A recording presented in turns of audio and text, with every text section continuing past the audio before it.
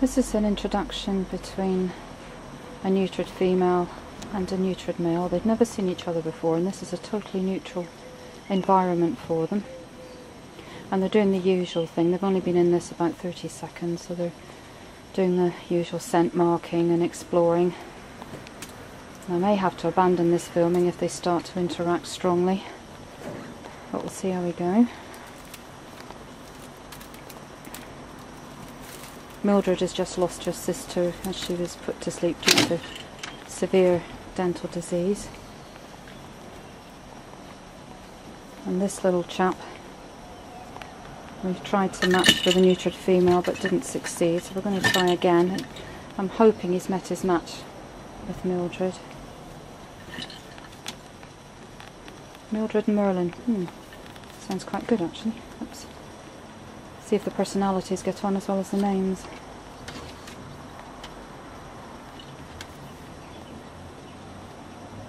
Oh, here we go.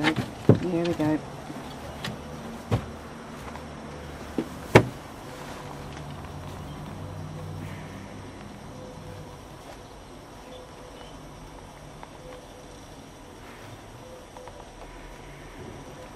Merlin doing lots of scent marking there. Mildred's gone off in a huff. But interestingly, Merlin didn't follow and be spiteful, which he has been in the past.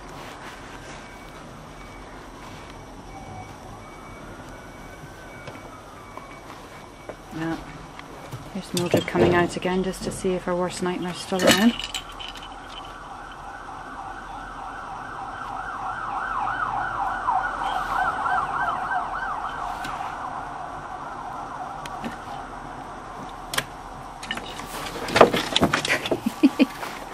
She's obviously not used to different levels.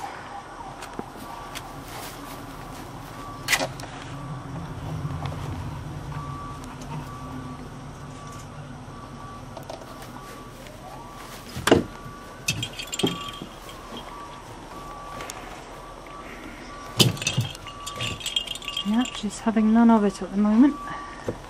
But this is absolutely normal. So far, so good. Nothing abnormal in this behaviour at all. You do expect a little bit of fur to fly when you're introducing rabbits, but it depends on the extent of the interaction, let's say. What obviously you don't want is either rabbit to be injured. Let's say the odd bit of fur flying and the odd scuffle is absolutely normal. Mounting behaviour likewise.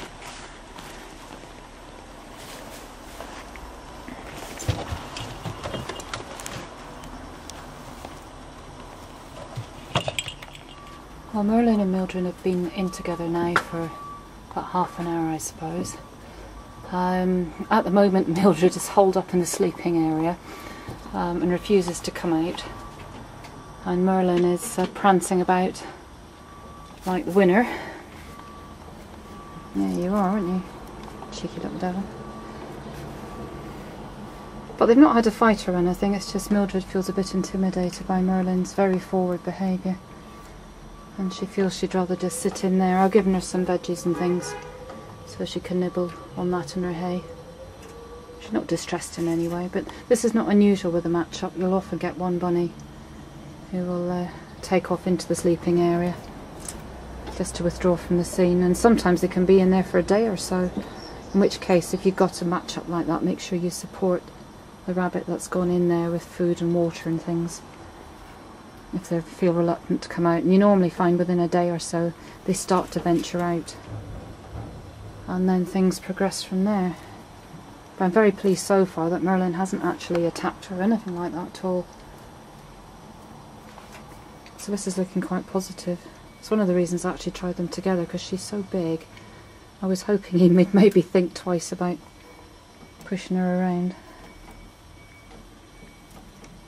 He's such a show-off, isn't he?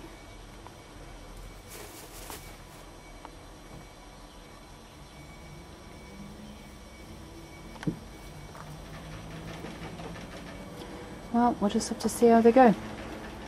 Well, this is first thing in the morning with this pair. Quite an eventful night really. I kept coming out with a torch and checking on them. because Merlin kept chasing her. I think he's actually quite happy to try and be friends. I mean, we can see here he's quite calm with her. She's still freaking out a little bit with him, but it's actually starting to go quite well.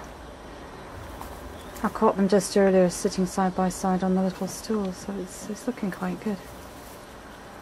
To bear in mind, this is what, 9 o'clock in the morning, and we only put them together about 5 o'clock yesterday, so this is looking very promising.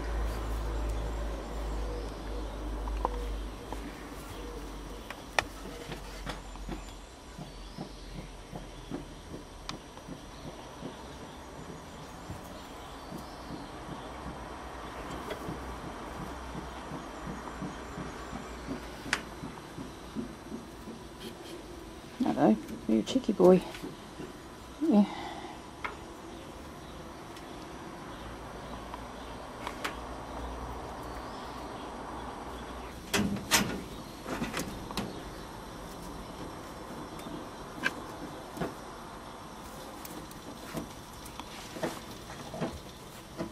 As you can see, the big girl's a lot more relaxed now. I said that, she just turned her back on me. And Merlin is deciding to rock himself out of the pen. Where are you going?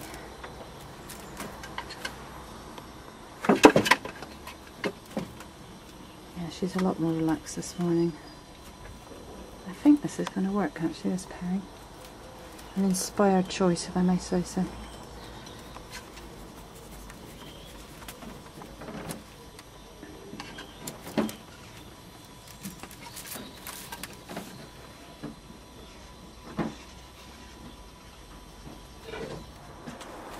Well, we've got a success story here. We're into the beginning of day 5, and Mildred and Merlin are the best of buddies, as you can see. Really happy together. It's rare you see them apart, and it's worked very, very well. I'm absolutely delighted. So if there's anybody out there who would like to adopt this pair, you're certainly not going to go too far wrong. You've got two very different looking rabbits, but two personalities that have just clicked. And it just shows breed or colour or anything like that just doesn't matter for matchups. The most important thing is to get the personalities right. Anything else really doesn't matter. Obviously age, I suppose you could argue you don't want to match a very old rabbit with a very young one because you're going to end up having to match again, and that's a fair point, but I think you need to be a bit flexible when choosing a matchup. And I'm pleased for both of these. Mildred obviously lost her sister, and she seems quite happy and content again now, so yeah, good news.